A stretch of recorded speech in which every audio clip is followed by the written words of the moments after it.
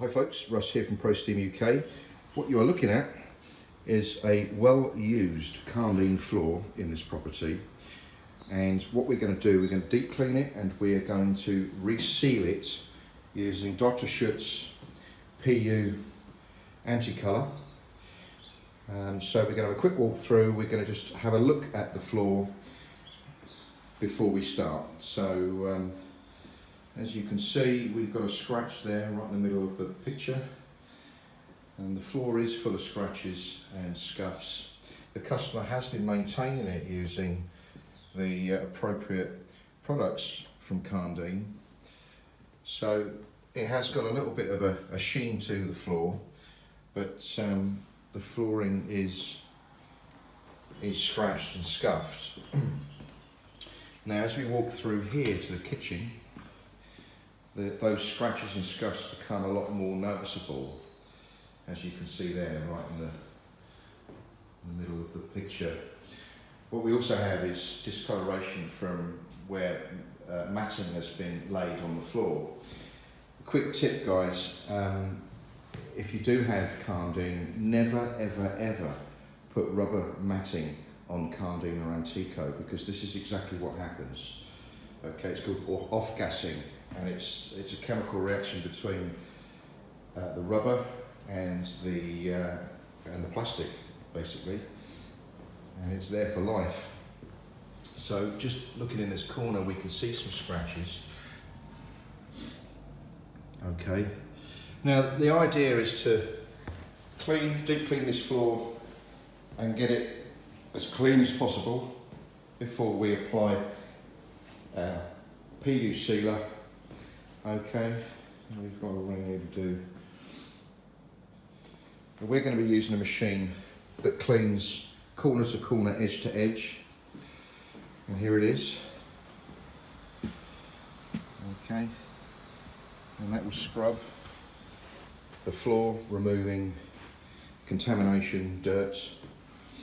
Okay, so what we'll do is we'll clean it first, we'll come back and have a look at the floor once it's been cleaned and stripped. What you won't see is a reflection of that floor once it's been stripped. Well, there you have it folks. What you're looking at now is a floor that's been cleaned, stripped, sealed using our PU sealer. Okay, and it's looking really nice now. 2 coats, and it's difficult to actually see those scratches now, because the PU sealer has kind of masked them. That's probably the best way to explain how it works. But there you go. The floor looks really nice. There's a lot of sun coming through this conservatory, so it's going to be a little bit difficult to maybe focus in on some of those scratched areas. But I mean, there was an area here, if you remember earlier, that was really quite badly scratched, and now those scratches are simply just not visible. If I move over to here, do you remember, it's kind of like a breakfast bar area.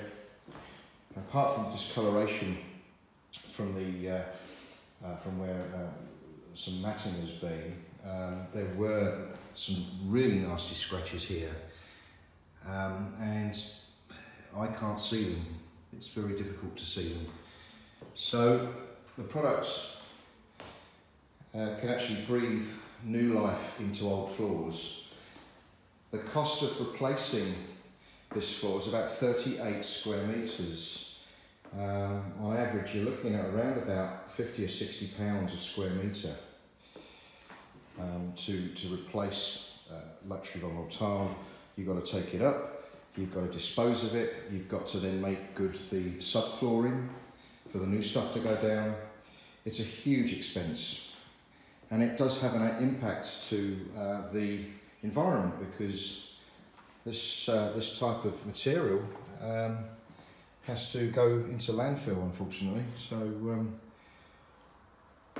So it's probably not a good idea to actually to get it all taken up, and that when we can improve how it looks simply by refreshing it.